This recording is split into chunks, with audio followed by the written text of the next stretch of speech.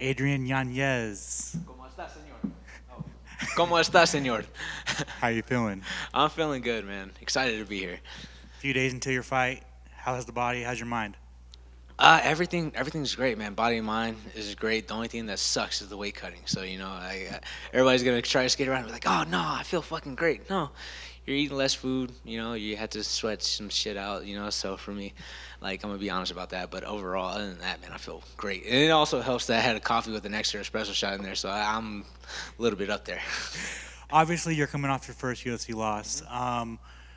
What went wrong? Man, I got away from myself. I wasn't doing the right things. As soon as I was doing the right things in that first minute, but again, it's only 1 minute of the fight. 1 minute of the fight, and as soon as I had him rocked, I instantly tried to go for the kill. And again, it was that weird thing because leading up to the fight, I was like, I know who I have in front of me. Like, this guy's a fucking cockroach. He doesn't die. He just won't fucking die. And I said that with the most respect. Again, no disrespect to Rob at all. That's a compliment. Because not a lot of guys can do that. But yeah, I forgot who I had in front of me. I hit him with a hard shot. And I was like, I'm going for the kill. And he was able to turn the tide, turn the shift, and start working his way back into the fight. And by that time that he hit me with a good jab, that at the time, in that moment, I didn't know I was hurt until I looked at the fight back. I was like, oh, I was hurt. I was like, oh, shit. In that moment, I was like, oh, this fucker just hit me. Let me try to go. I'm going to try to hit him back. And then got way too sloppy, started throwing. I threw the finishing sequence. I threw an overhand and I threw a left hook. But if you look at the actual fight itself, where I'm throwing it, left hand's down, I throw the overhand, right hand's down, I throw a left hook. And I did it with poor technique. My left hook was so low that it exposed my chin, and that's the shot that got me. That's the one that put me on my ass. So you got to go back. Had to work on the basics. Had to work on my mind, on the mental part as well too, because got to stay within my game plan. If it's working, keep letting it work. So from that fight until right now, I guess what was the biggest thing learned in this camp, or biggest thing learned just? Oh, overall learned is honestly just being able to mentally stay within a game plan, or mentally just don't throw everything out the window. Why haven't you returned since UFC 287? Man, I've been wanting to come back as soon as the doctors cleared me. I wanted to get back in there as soon as possible. I woke up, I was very coherent during that. I was pissed off at myself, of course, but they gave me a suspension, it was legit. Probably, my coach gave me extra couple weeks though.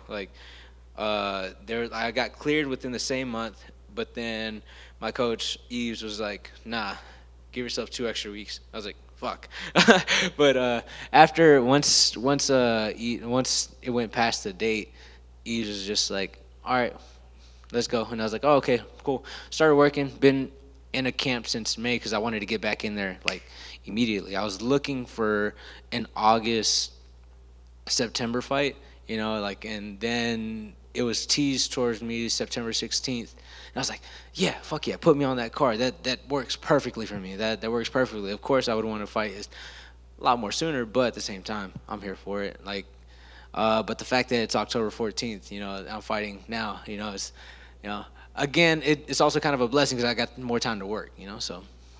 Were you bummed that you weren't on that Noche UFC card?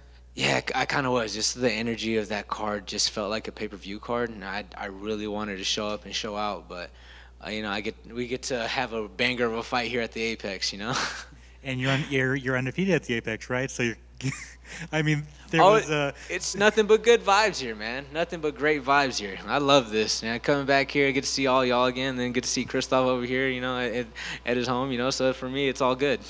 I mean, there was a little section of time where we were going to name you Apex Adrian, right? Oh yeah, well I'm back here. I'm back here to take the throne. Obviously, you're not getting another tune-up fight. You're getting a tough Jonathan Martinez. Obviously, on paper, it's probably the people's main event, right? It's a ridiculous fight. How do you see this fight kind of playing out? Man, to me, it's going to be fun for the fans. It's going to be really, really fun for the fans because we're both strikers. We both want to try and knock each other out. The way I see the fight playing out, obviously, is me getting my hand raised. So, yeah. It's going to be fun, though. It's going to be really, really fun. How do you prepare for someone like Jonathan, where he's just, obviously a good striker, but he's well-rounded everywhere, and you got to train for those calf kicks, right? Oh yeah, 100%. He does a really good job of being able to land those calf kicks. He's just a hard kicker in general. His body kicks hurt, his head kicks hurt, his like just all in general. So it's not just the calf kicks you got to worry about. So to me, you know, just got to make sure, you know, I got a Muay Thai coach in my corner right now. So you know, I feel like I'm taking all the right measures, you know. And finally, for me, what were your thoughts on Sean O'Malley winning the championship? That was very crazy, and in that moment, I remember seeing it. I was in that moment whenever I saw what was going on in that second round. I was like, oh shit, like it might happen, like holy shit. And you know, seeing it's a weird thing because now like the vision's honestly kind of opened up. It gives Merab a chance to fight for the title. Because I know with him and Al, if Aljo would have stayed champ, it probably might have given him the title shot anyways. Because I know Aljo was thinking about going up after the fight, but yeah, I don't know. It kind of opened up the division for new matchups. You know, there's a lot of crazy things going on. You know, you got guys who are probably not in the top 5 that are not going to get the title shot next. So yeah. So for me, it does open up the division. And honestly, with how much going on, there's some weird things that happen where like win two, you know, I'm there, you know, so it's bright in front of me. So yeah, it just opens up everything. Good luck, man. Thank you. Adrian, staying on that same road, if the UFC goes ahead and opts with giving Cheeto a rematch with O'Malley, which may be the case, how would you see that one going? That's a tough one. That's a tough one because Cheeto is like a notoriously so slow starter, and O'Malley can get going pretty quickly if he wants to. That would be a tough one. Like I feel like if he were to take that same approach that Corey did, I feel like it would be. It's definitely a winnable fight for the both of them, but I'm edging O'Malley in that fight just because of everything that was going on before the Cheeto hit him with the calf kick, and then next you know he's on the ground and gets TKO'd. But yeah, I feel like both of them have grown and learned so much from that fight. And I think it wouldn't be the same fight at all. I think it would be a fun fight for the fans for sure. And you mentioned that you had to work on your mental aspect. How was that process like going into this one? Yeah, it took a lot. I had to like really actually sit down and actually have like more like mental dialogue with myself and just being like, all right, like while I'm sparring, you know, just because someone lands a good kick or lands a good shot on me, I like, hey, like gotta stay composed. You know, I can't immediately try to go as a lot of these people try to say like get back. You know, like in a fight, someone lands like a hard kick, the guy tries to throw one right back. You know, so trying to get away from like doing that, you know, trying to stay nice and composed, and while I'm sparring too, because we had different guys coming in on days on a sparring day, so don't have the exact same look that you're usually used to getting. So whenever you get the guy coming in, you don't know what he's gonna do. So you have to stay composed during that, and those rounds helped me out a lot too, just to stay within myself, you know. And like obviously this was a longer camp for you. What were like the biggest differences you've noticed going like with this longer camp?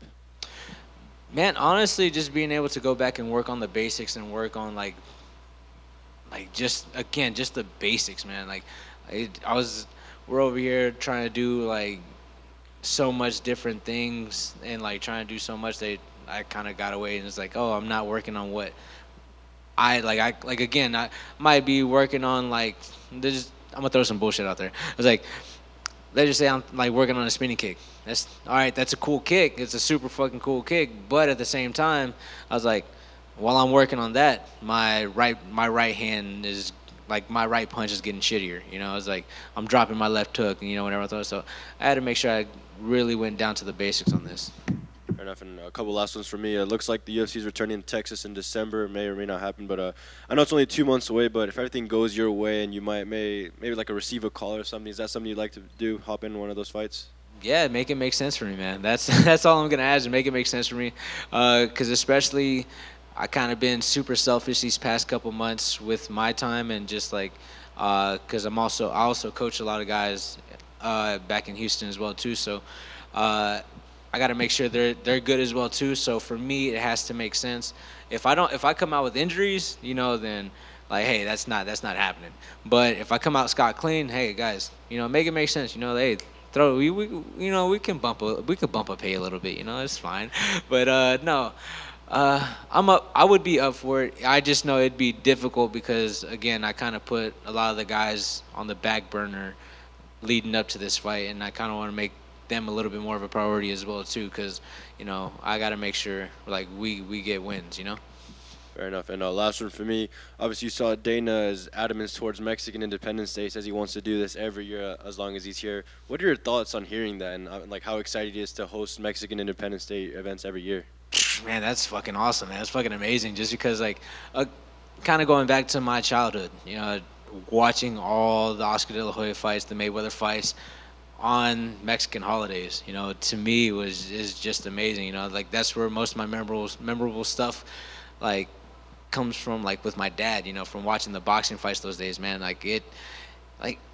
Man, being able to fight on the day that I know that if I was just anybody else and if it was like I know that day would have been like me and my dad watching fights, So to me, the fact that it's in the sport that I love doing, MMA, instead of boxing, me doing that, like, dude, that's so fucking cool. Like, I fucking love it. Just because it has nostalgia feeling for me in the sense that I used to do this with my dad watching boxing, So for me, I'm fucking all for it. Thank you. Adrian, right here. Season 7 of Contender Series finished last night. As an alum, what are your thoughts on how it's not only helped fighters get into the UFC, but also your journey? Helping fighters get into the UFC with the Contender Series? Yeah. Okay. Man, it's a absolutely phenomenal platform to be on. Like, it gives you a boost. Like every time you step in and you see the war room with Dana White, and you see all those those blue squares, like that means something. You came from the Contender Series. You got the red, I believe that's tough, and then you got the blue, it's just Contender Series. Like, it helps boost you up. Like, they're giving you a platform so you can excel and jump up into a higher position. And it's great, man. Like, I'm telling you, like, a lot of these guys now that are especially starting to come in are really solid. They're UFC ready, so they're not really signing guys.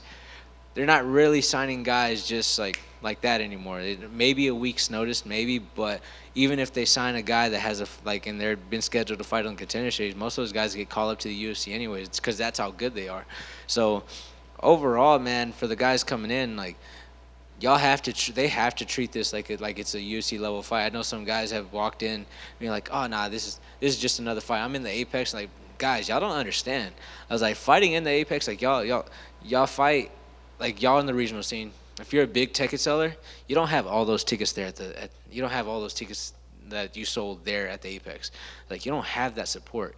Like, you're coming into a spot where you're just the center of the attention. Of course, you're the center of the attention over there at the regional side, but like, you don't have nobody chanting your name unless you got people that live here in Vegas and all that stuff. But like, you don't have the luxury of like having a whole crowd saying your name or cheering for you or booing you and all that stuff. Like, it's literally you. You can hear their coaches. You can hear their coaches and all that stuff. Like, man, it's a definitely weird feeling. Well, especially for me, like, when I came from COVID time, so I literally had nobody in the stands. So at least here you get a little bit of stands, but yeah, it's a phenomenal platform. It's a phenomenal platform for people to use that to bump and excel. Like, look at someone like Raul Rosas.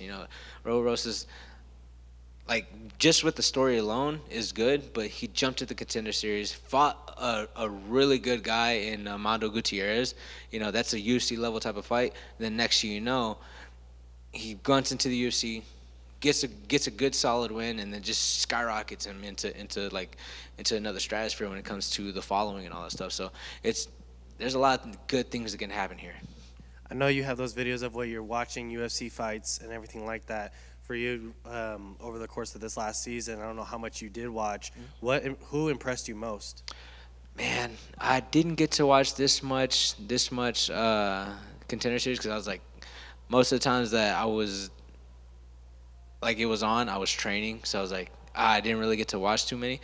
But man, I can't remember which one it was. But like, I think last night, the guys with the both knees, man, that that to me was just pretty cool. But the season before, the guy who impressed me a lot was it Joe Pyfer on that last season? Yeah, Joe Pyfer. Last season was Joe Pyfer. And then kind of segueing into something a little bit more fun, one of the fighters was from Texas, and so I kind of asked him the same thing. What are your thoughts on Whataburger? Because I know you rep Texas. Oh, yeah, man. I wish I could have more Whataburger, man. I just couldn't. It's fucking good. It's good. My favorite thing is the buffalo chicken sandwich there. It's not just the burger. It's the buffalo chicken sandwich, So you get the ranch, you get the buffalo sauce on top of it, man. Then also, too, a little life hack, what y'all can do is y'all can switch the buffalo and the ranch for honey butter. Like, y'all, yeah. Hey, guys, guys, try that out, guys. I didn't know this, and then my friend told me about it, and I was like, all right, tried it. One of those nights I came back a little bit too, a little bit having too much fun. Got one of those. Man, little biscuits, the honey butter chicken biscuits, they're good. But try it on that chicken strip sandwich, man. I'm telling you guys. Definitely gonna have to try that sometime. And then last one for me. I know you're very big into shoes. Is there anything? Obviously, you got the low tops on right now. Is there anything that you're looking to buy soon or anything like that? Not right now. I gotta go to Space City. And go pick the shoes I want. But honestly, you know what? They're not. They're good for me. I love them because I don't like the most. I'm pretty basic. These are actually me reaching out, how can I say it? Being a little bit. What's the best way to put it? Adventurous? Yeah, I'm very limited. I'm very basic. Like if it's not black or white or gray, I don't want it. But I kind of either want the LeBrons, the Fruity Pebble ones, or the Polaroids. All right, cool. Thank you, and good luck Saturday. Yeah, thank you. Adrian, just one last one. I saw you mentioned Mondo Gutierrez. He's fighting your friend Cameron Smotherman next month. What can the fans expect out of that? Oh man, no, I'm telling you right now, that's gonna be a fun fight. Like I have the utmost confidence in Cameron. Again, that fight right there is a UFC level type of fight. They both had unfortunate fights, but again, I believe even with their last fights, I think they're both good enough to be in the UFC. They're both there. They're both UFC level ready, man. Both those guys are fucking tough. And Cameron's striking so phenomenal. Again, that. I don't know how the fuck that guy did it within such a short amount of time. The guy started training with me about in 2018. So within 5 years, he's gotten so good. He's UFC level, and that to me is fucking nuts, But again, that's gonna be a fun fight, and of course, Mondo is a really good fighter, and I hopefully after this win he goes on. After this loss that he takes, he builds a win streak, But again, my training partner, my guy, a good friend of mine, Cameron, I just think he's gonna dominate. But at the same time, I hope Mondo after that fight goes on a win streak, and gets into the UFC because he's good enough to do it. He's fucking there. He was so close and shit. For me, Cameron's right there too. I feel like he's there. He's been UFC level ready for a while, but that fight's gonna really solidify for him. Just a couple quick ones. Going back, I love to talk about going back to the basics and the mindset and stuff. And I know the confidence you have to get into the cage has to be so incredibly high and always feel that your skill set's better. So when you go back to the Rob Font fight, do you feel that he was better that day, or is it a mistake that you think that you made with yourself with maybe not staying composed when you took that strong shot that you said? Oh no, don't let it get misconstrued. He was doing a lot of slick things in there. He had a great game plan as well too. He used to throw, I was slip. He capitalized on something that I was doing, which not a lot of people will. Slipping on the inside, throwing combinations. For me, I love doing that. He started collar tying me. I would slip the jab. He already knew that he wasn't gonna land every single jab. What he did know was that if he was in range where I slipped the jab, he can cuff the back of my head and get a single collar tie. And once he knew where my head's at, he knows where he can throw. Just small little stuff like that, small little details. A lot of people will look at the fight and be like, "Oh shit!" They'll just look at it and completely dismiss that. But that's super sneaky, it's super technical. Immediately slip on the inside, you get your head back of your head cast. And at a point in time, I was like, "Oh shit!" fuck, like, and because it was everything was happening so fast after the fight, I was like, damn, that's what, like, I prepared for this because I was expecting this, but he did it so, like, it was so unknowingly at the time, but he just did it so good. So I was like, I wouldn't say it was me. It was a mixture of everything. Sure. It could, again, like, kind of like the changing of the tide, you know, like I got that first minute, and then all of a sudden the change of tide happened, and he built off of it, and then, you know, it is what it is, you know, come back better. Yeah, and I guess last one just for this. I mean, what are your keys to victory for this fight? What do you need to have happen to make sure you get your arms raised? Oh, I gotta be smart. I gotta be technical, and I have to let my hands flow. You know, I can't let them drop either. I gotta throw technically. You know, and I feel if I do that and don't get too careless in this fight, you know, I feel like I'll be coming out with the win.